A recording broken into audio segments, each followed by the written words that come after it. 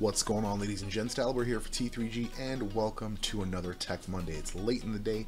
We are doing this kind of on the fly. I wanted to talk about something that's relevant to the current state of affairs in the world. As you can see at the top of the screen here, we have a massive, enormous ransomware outbreak in the world, over 150 countries, tons and tons of computers affected, and the biggest issue has been the fact that they are out of date. So before I go on to what I'm talking about today, I want to, of course, as always, reinforce the need to update your software, update your operating system, your virus software, any protection software that you might be using. Update it, make sure everything is current. With this situation, Microsoft has released an emergency patch for Windows XP. If you are for some reason still running XP, get it up to date.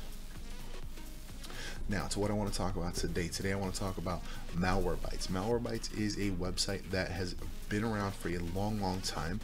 They're anti-malware software I've been using for at least 7 or 8 years. So and as you can see, it scans for malware and allows you a chance to remove it. It's got versions on just about every platform. If you look under here on their website, under more, you've got MalwareBytes 3, which is the Windows platform. You've got the anti-malware for Mac, anti-malware for mobile. You've got a ton of options on all your operating systems, multiple languages, all that good stuff. There is a premium version which has the ransomware component, the anti-ransomware component, and that's something that you have an option of using, an option of getting, of course. I'm actually not sure what the price is these days. Let's take a look real quick. You got a few options. One PC monthly subscription is $10. Looks like they've got a sale, so $40 for a year. $40 for a year is the $333 for one PC. If you go for a 2-year, it's $60 for 2 years. So not too bad if you ask me. Pretty decent price as far as things go. I, however, have always used the free version, and I wanted to kind of show you around the software and kind of tell you the benefits that I found with it. I ran a scan today, and the first thing that I always do as soon as you open it, you're going to get your dashboard. The newest iteration has this smiley face system.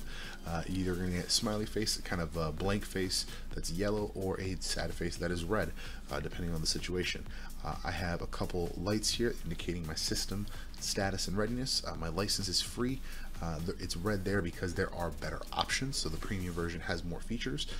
Same thing with the real-time protection. That is a feature of the premium version. My database is up to date. I did just update it, and then my scan is done. However, I go under scan, and this is what it's found. It looks like we've got over 2,000 items. Now, this is not necessarily all true malware.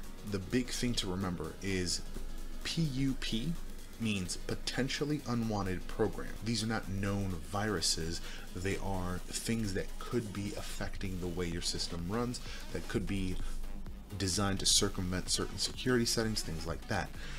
Looking at, this is in Torch. Torch is a browser that I use very rarely. Looks like, I mean, it might be out of date. It might be, I mean, Torch itself might have an issue. My install might be bad. I might have gotten an add-on that might have messed up the settings, anything like that. This first one right here is actually a download, an installer for Free Studio, just something that I use all the time. I trust the software, but the installer could have an issue with it, which is why it's identified that and not the actual software. For the most part, everything I see looks like it's Torch related. So let's go further down. Yeah, everything else is Torch related. So something about the installation of Torch on this computer makes it unwanted. I'm going to go ahead and just wipe en masse. So perfect clear. And theoretically, that's actually uninstalled Torch for my system. Let's check that real quick. Nope, not there. So that's gone. And that was as simple as that.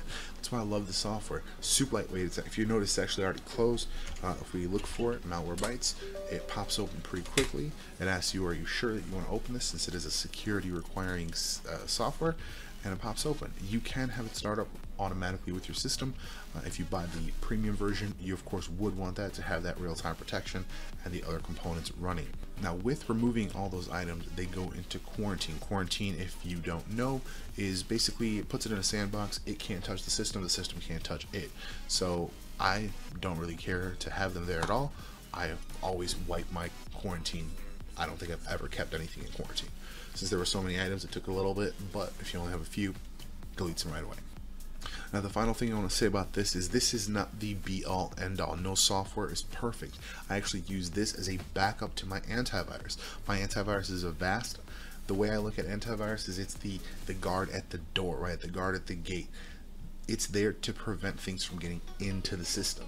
It is not there to get things out of the system if they get in. Now you might be asking, why would things get in if you do have an antivirus? The thing about it is, this kind of stuff, technology in general is always evolving, but software and malware, things like that, is always upgraded on a regular basis. I mean, the people who are trying to scam you out of money are always trying to scam you out of money, and they're always trying to find better ways to do it. So they're constantly working on that stuff, and as antivirus companies get the information on how to fight the new version of whatever the thing is, they update their software, which is always, again, going back to how important it is to keep your software up to date, especially your protection software and your operating system. I personally don't ever rely on one piece of software to do anything. I have my antivirus, I have my MalwareBytes. I actually also use another one called Super Anti-Spyware. Usually if this finds something, Super won't, vice versa. I have had a few occasions where this did not find anything, Super did, so that's why I keep multiples. It's redundancy to make sure that your system is safe and that you are protected. So that's actually going to be it for this one. Just a quick video. End of the day, it's going to go up after midnight, but I did want to get a tech video up, and I figured since everyone's talking about this, I wanted to give you guys a tool that could help in the fight against malware. Appreciate you guys for watching. We will see you next time. I will be here on Wednesday, I promise. I'm going to be talking about how to upgrade and update your software on various platforms. Starting this week, I think we'll actually start with Android this time. Keep things fresh and new. Thanks again for watching. I will see you in the next one.